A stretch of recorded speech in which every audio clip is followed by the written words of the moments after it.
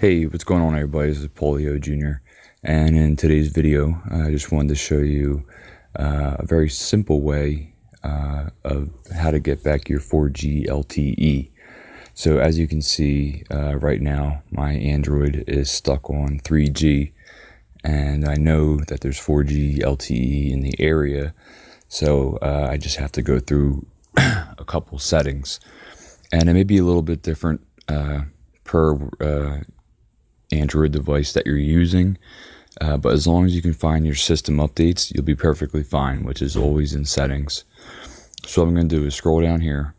I'm going to click the gear icon, and in settings I'm going to go to general, and then, at least for me, I'm going to go to system updates.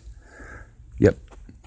So it should be something similar. I'm using an LG phone, but as long as you can find something similar to this screen where you can update the PRL.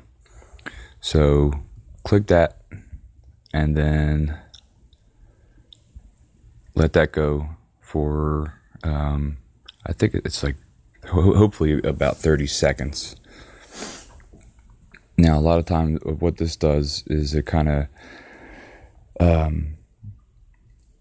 it basically finds the nearest tower to you, one that may not be completely, that you may not have complete access to.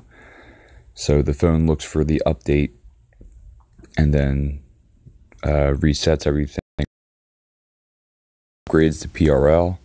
You hit OK. You see right now it's empty, but it should come back in a couple seconds with 4G LTE. So let's see here. And come on. We just have the bars right now, but it should come back to 4G. There you go. Okay, there we go. So now you see at the top we have the LTE symbol. So now we're back to 4G LTE. This is just a very, very simple way to do this. If you were to continually experience this problem, if this problem was continuous, then the other thing you can do is power off and restart your phone. And the very last resort is to do a hard reset. But this is the easiest thing to do, is update the PRL, so you don't have to turn off your phone, you don't have to do anything like that, and the LTE should stay in the area that you're in. So sometimes that's an issue depending on who your provider is, but that's how you get your 4G LTE back that quick when you see you're stuck on 3G.